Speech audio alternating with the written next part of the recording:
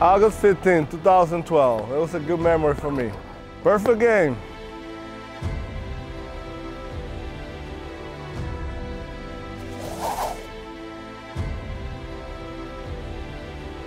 I think I remember every pitch that I threw.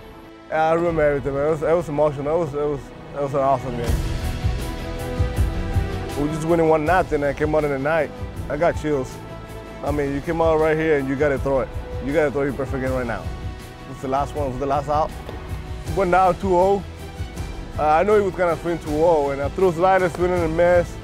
And then he called for curveball. Curveball, he took a strike, 2-2. And you know I was going to throw my changeup. And I threw my changeup, strike 3, perfect game. That was awesome. I just put my hands in the air, kiss my wrist, like I always do when I throw a complete game, because I got the name of my daughter and my son on my wrist. I was a little bit watered, but I wasn't crying. I realized like, after 2 days when I sat in my bed and it was like, I just threw a perfect game. I'm just part of the history of baseball. And it was awesome. I just want to throw another one.